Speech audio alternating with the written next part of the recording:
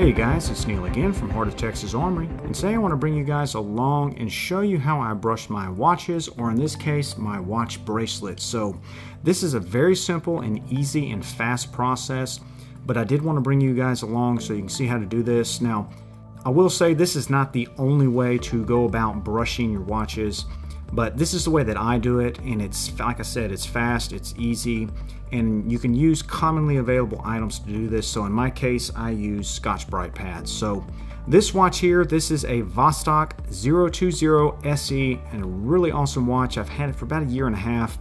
One of my favorites, but I've recently upgraded it here with the Vostok Universal Bracelet that I purchased from Marinome. Great upgrade for your Vostoks. If you are interested in these bracelets, you can pick them up at marinome.com. They're very affordable, around $30 with the in-links, so make sure you select the correct in-links for your watch. But it does make for a really nice upgrade for your Vostok bracelets. So solid links here, you can see it does have some articulation, so it is more comfortable than the standard Vostok Amphibia bracelet that is very rigid and also known for grabbing your hairs on your arms. So most of you guys are familiar with those really terrible bracelets. This one here is a nice upgrade, but you can see how this is. This is how they come from marinome.com. So they are brushed on the outer links here. The center links are polished. Now, that may work for your watch, but for this one here, the 020 SE, which comes fully brushed from marinome.com, the case at least, fully brushed, you know, I just don't like having that polished center section. So we're going to go about brushing this bracelet here so it kind of matches the watch case here. Now, it may not be perfect, but it's going to be much better than how it is currently with that polished center link. So let's go ahead and show you guys how I go about brushing my watches or bracelets. So the first step here, at least in my case, is to remove the bracelet from the watch. If you ordered your bracelet directly from Marinome, you can disregard this step, of course, but we need to remove this so it's easier to brush the bracelet. Okay, so the bracelet has been removed, and what I'm going to use to polish this is just a standard Scotch-Brite pad. You can see it right here, what they look like. Most of you guys are familiar with these. You may even have some somewhere in your house, apartment, or wherever you live.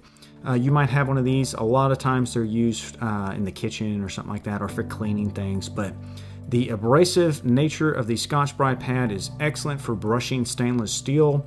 It's not too aggressive like a coarse sandpaper that's going to actually scour your product. This here is just going to brush, so works great for that. So I'm going to take this Scotch-Brite pad and use a razor blade and just cut off a little strip of it, just because I don't need the whole pad obviously for a bracelet. So that's what we're going to do here.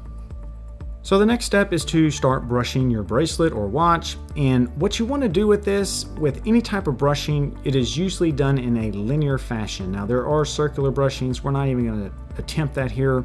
We're just going to go with a linear brushing, which is basically in a straight line. So what you want to do is probably start with a slight back and forth motion here, just like you see I'm doing on this bracelet. So the back and forth motion is just a faster method of brushing. You can obviously just do this in a straight one direction brushing if you want, but I typically start out like this with the back and forth motion because it is faster. So I do this until I'm kind of happy with the final appearance of the brushing. This can take up to, 5 minutes or however long it's going to take you. Just do it to the level of brushing that you desire. For me, it probably took about 5 minutes or so. You can see I've sped up the film here, so you're just not sitting watching me brush for basically 5 minutes. So that's what I do for the first stage here, is that back and forth motion. Very simple, you don't use a lot of pressure, very easy to do. So we did that here. Now the next step, and this is what I call like the final step, the final finish you're going to achieve, now is when I switch over to the straight linear in one direction motion. So I'm going to start here at the base or at the top of the bracelet and just work all the way down in one motion. We're not going back and forth anymore, just in one direction, and that's going to give you the best brushing. And you can do this as many times as you want as well. I'm doing it here just for a few minutes just to achieve just a little finer finish. So that's what you're seeing here. So here we are. Here is the finished bracelet here, fully brushed, turned out really nice.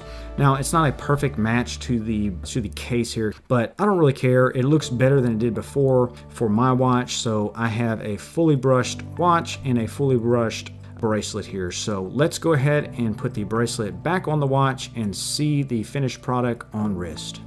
And here we are with the finished project with the watch on my wrist. You can see the brushing done to the bracelet looks really good. Now it matches the brushed watch case, so really pleased with how this turned out. Now, like I mentioned at the beginning, this is not the only way you can go about brushing your watches or bracelets, but it's the method that I use, the Scotch-Brite method here. So the results turn out pretty good, as you can see. If you have any questions or comments on this, definitely leave them down below. I'll do my best to help you out. Hopefully this helped you out and you enjoyed this video. And guys, I'll catch you on the next one.